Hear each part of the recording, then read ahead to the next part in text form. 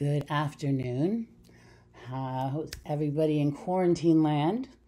I am here today because there's been a little bit of confusion because the real estate world had been called what's the essential business, which we all know that it is, but we have some limitations still, and so I wanted to explain to everybody. We have we got an important guideline from the Monterey County Association of Realtors today, and these are the guidelines for us. We cannot do open houses. Properties cannot be shown in person. Even vacant homes, we cannot go in them. No person-to-person contact. All of the meetings that we have should be done virtually. So even though they have changed real estate to be an essential business, in Monterey County, we can't show you property. We can't meet you at properties, even if they're vacant, and show them to you. We have to do it virtually, which a lot of agents have been doing a very good job of. And I can do that as well because we have the tools to do that.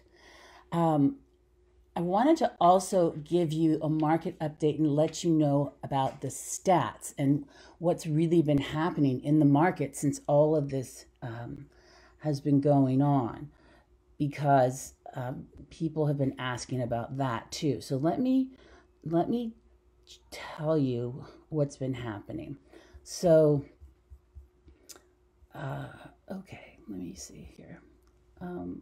So I have the hot sheet, and I just want to, let me give you for the past week what's been happening in Monterey County. This is the whole entire county. So we have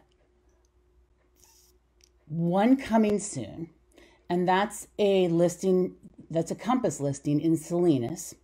I have two listings coming, one in Pacific Grove and one in Seaside.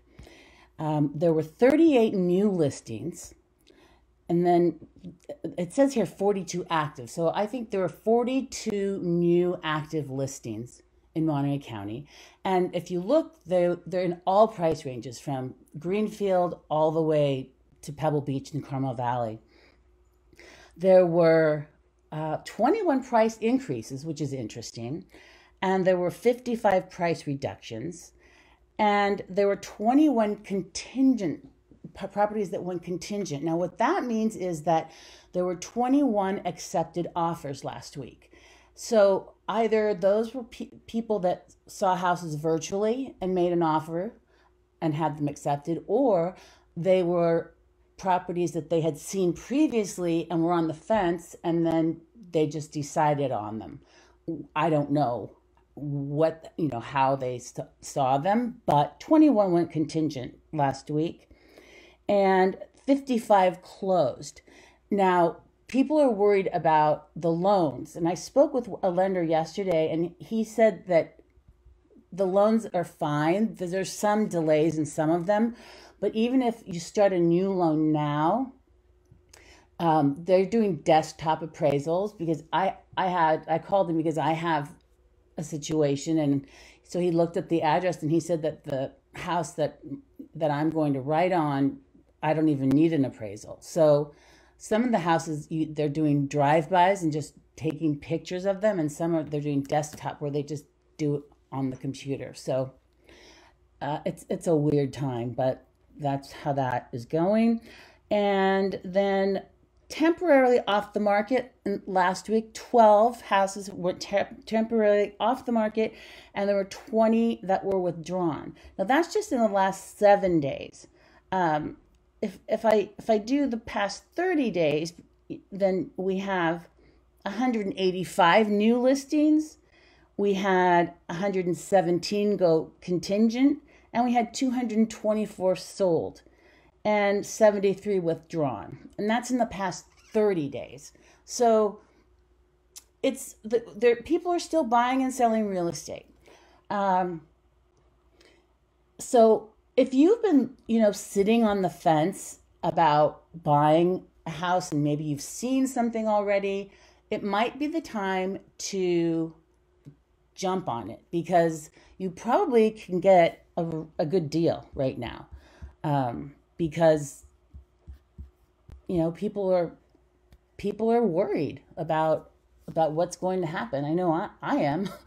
Um, but for me, I I am glad that we have these rules in place personally, because for me, the safety and health of myself and my clients and my family is primary.